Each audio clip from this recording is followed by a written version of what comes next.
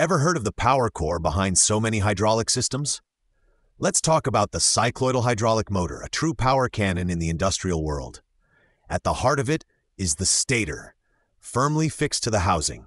Its inner wall has Xi+1 internal cycloidal teeth, forming sealed chambers with the rotor to define its precise motion path. Then comes the rotor, the guardian of motion. Made from alloy steel with micron-level precision, it has Ci external cycloidal teeth that orbit and rotate under hydraulic pressure, converting oil flow into smooth rotational motion. The valve plate acts like a navigator, directing the oil flow with excellent sealing, keeping leakage almost zero, even under 21 mph of pressure.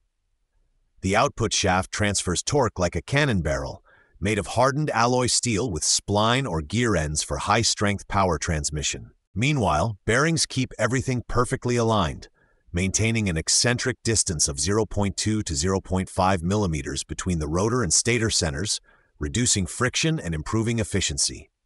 Finally, the housing integrates oil ports and mounting points, crafted from cast iron or aluminum alloy for durability and optimized oil flow design.